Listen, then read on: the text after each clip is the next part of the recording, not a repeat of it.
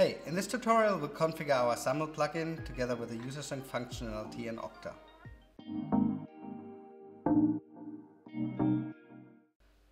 We'll use our user sync functionality to synchronize users into the Atlassian application via Okta's API, and then use SAML to authenticate those users via single sign-on. We'll first start off configuring the user sync part so that we get the user accounts into the Atlassian application. For that, we create an API token on Okta, configure our user sync connector, and test it, see that it works. Afterwards, we'll look at authentication so that we configure the SAML integration on the Okta side, then finish our plugins configuration for the authentication and test it all together. So this is my demo instance. You can see I currently only have one user in there, the administrator. And now we'll configure the user sync functionality to synchronize users into the application. So let's start off with user sync. And user sync has the concept of connectors. So every API for an identity provider that we implemented is a connector here. You see we have the most common ones. Here we want to configure Okta, and by the way, you can have multiple connectors to the same IDP or IDP type. So if you have two instances in Okta, for example, you can synchronize both instances into here. For the tutorial, we'll just have one, so let's create Okta here. And now the connector needs to have essentially two main settings done. First is the Okta domain. I'm just going to quickly copy that over from Okta, so let's move over. I'm going to copy the domain part here of the Okta instance and paste it here. And the next thing it wants is an API token so that it can access the API. That needs to be a token from an administrator, and let's just quickly create that in Okta. So going back here, I'm logged in as an admin, but I'm not on the admin portal yet, so I click admin here. That gets me to the Okta admin portal. Here I need to go to security, scroll down, API, and then onto the tab tokens. Now I can say create token. It needs to have a name, make it something that you can find it again if you want to revoke it at some point. Let's say create token, and I can copy the token. Okay, got it. And that's pretty much it, what we have to do in Okta for the user sync part. So let's go back to our plugin, paste in the API token. And that's fundamentally everything we need to do to be able to synchronize with our base settings. Still, I want to show you a couple more settings that you could do, but I'm not going to explain them in detail. So if you have any questions, look at our documentation, reach out to support, or schedule a screen share session, because these configuration can be relatively individual, and there can't be a tutorial for every possible combination. So the first one I want to explain a little bit is required Okta groups. If you specify a group name or a couple of group names there from your Okta instance, then only users in that group will be synchronized into Jira. So if you have, for example, on Okta a Jira users group and you only want those users synchronized, then specify that group here. And it needs to be group or group name from the Okta instance, since we check that via the API.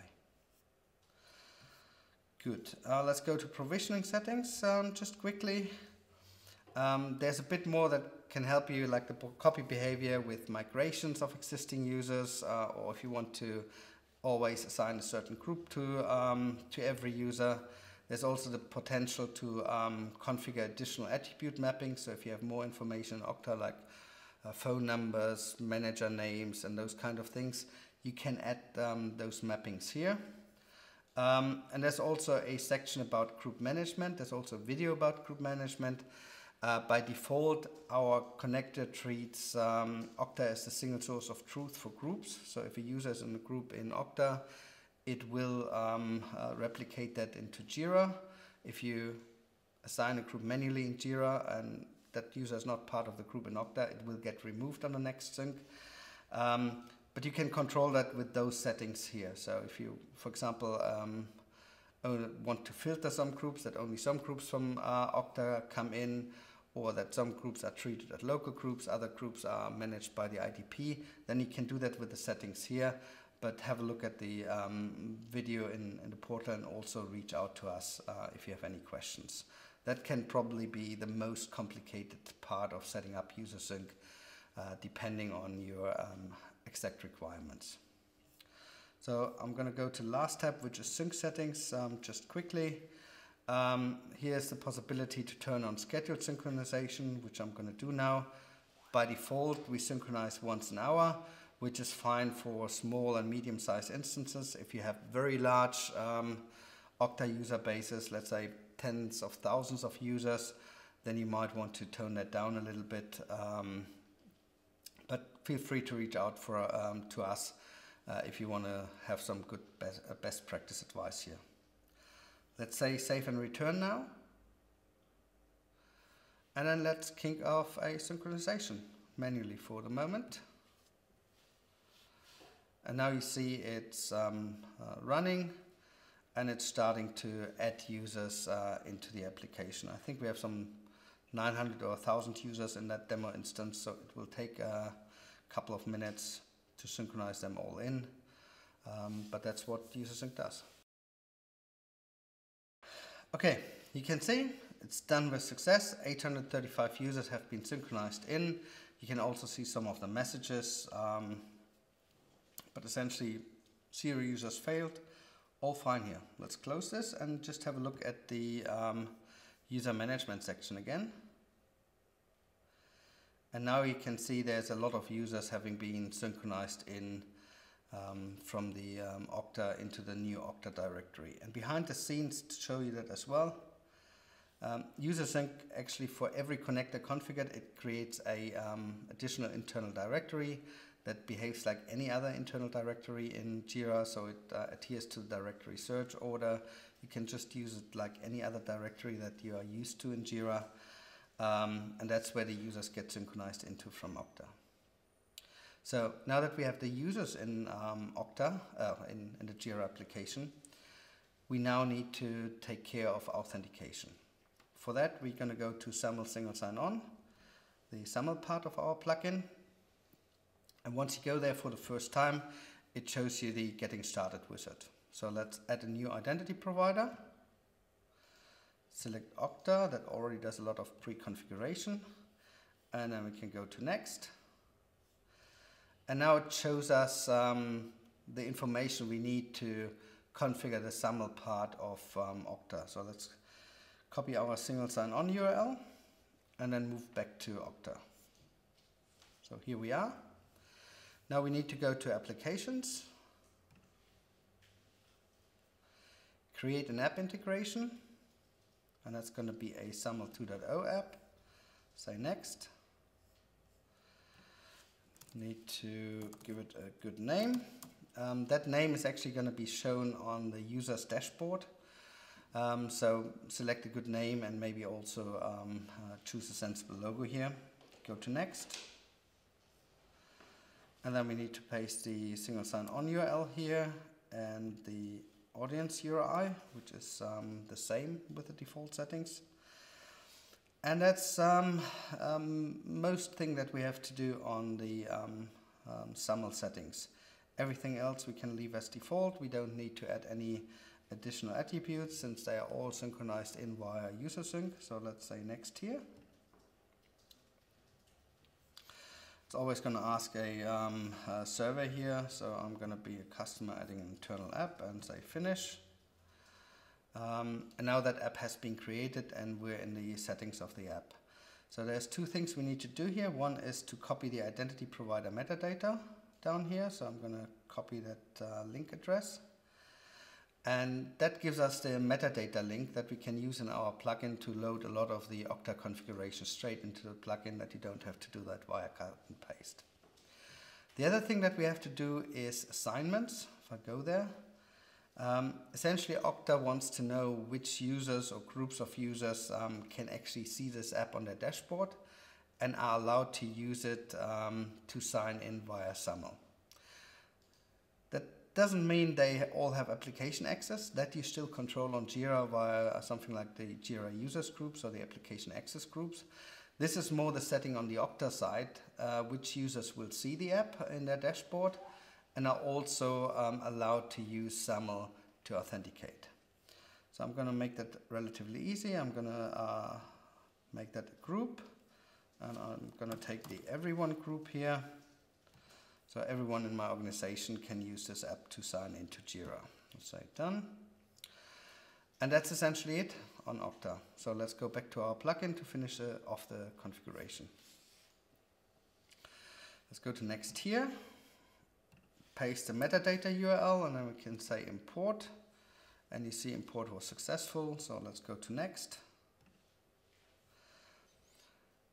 In this screen of the wizard, it essentially asks if the usernames and if the usernames are the same on Okta as in Jira. In our example, they are, because we synchronized them in user sync and didn't apply any transformations. If you would need any transformations or any changes, you could uncheck that here and configure it here. But for our tutorial, they're the same on both sides. Let's go to next. Now it's asking us about the provisioning features of our plugin.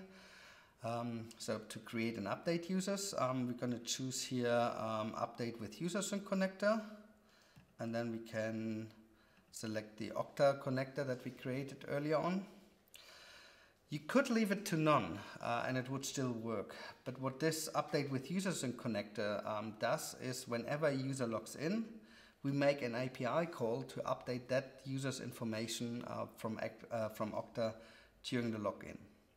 That can be very useful if you don't run your sync very often. For example, if you have a large instance and only run it overnight, it makes sure that the user's information is always up to date as of the point of the login.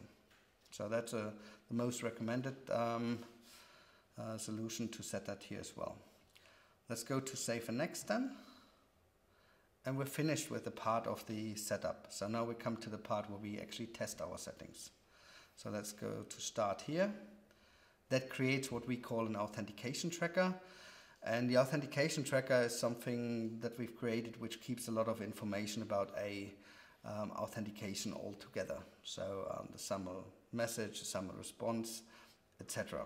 What we'll do here is we'll copy this special URL and open that in an incognito window where we're not authenticated yet. That then gets us to Jira, redirects us to Okta so that we can log in. And then we'll see the results of that login in this authentication tracker. So let's give that a try then. I'm going to open an incognito window, paste that URL, gets me to Jira and then to Okta. Let me authenticate with my test user.